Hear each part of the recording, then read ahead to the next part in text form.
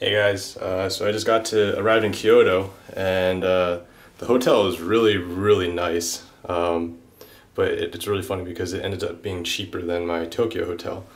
But just give a quick tour of the the room. So I originally reserved a single room, but I guess they didn't have any left, so they gave me a twin-sized room. So that's really nice. So that's the bathroom and stuff. I walk in here. You have, it's basically like a normal hotel in the US as opposed to my previous hotel that was like one single bed and barely enough room for anything.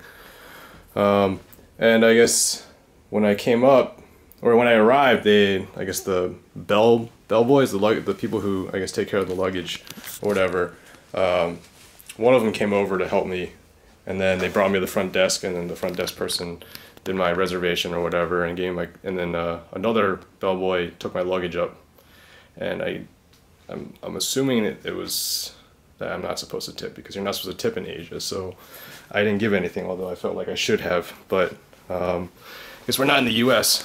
But it's right now. It's about 2:15 p.m. So I'm probably going to go back out, wander around, check out the city. This is a really nice city. And it's really nice weather outside too. But I'll catch you guys later.